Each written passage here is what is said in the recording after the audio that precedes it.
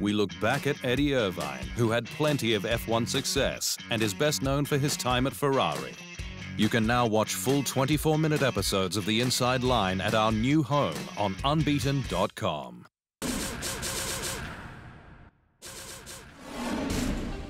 The F1 paddock has forever been a home to lots of different characters, and October 2020 marked 27 years since the debut of former Grand Prix playboy Eddie Irvine, who rocked the sport during its age of excess in the mid-1990s and early 2000s.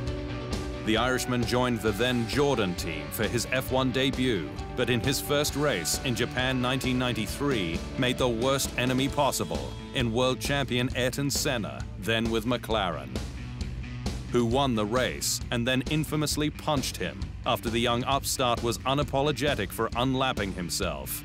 Irvine recovered though and showed his abilities over the next 2 years with the team. 1996 marked the start of his big break with Ferrari, which was creating its own dream team as part of a money, no object resurgence, including the then reigning world champion Michael Schumacher.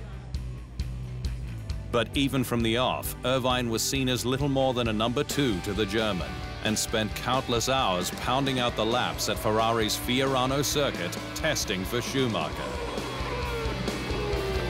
You know, Michael is the best, and for me it's difficult to be seen as the number 2.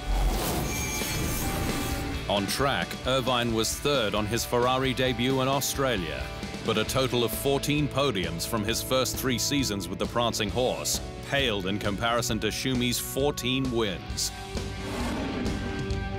And deep down, like Schumi, the Irishman wanted to win.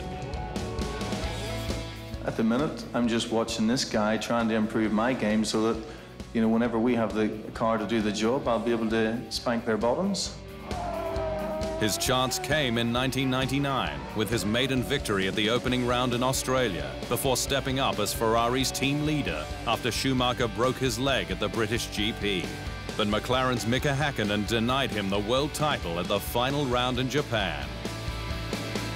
Irvine again hoped to lead a top team when he moved to the new Jaguar squad from 2000. But poor management meant 3 years of poor results, with 2002 his last in competitive racing.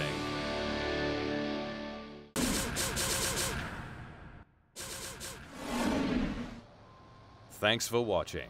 To stay up to speed on all things Formula One, make sure you hit the subscribe button.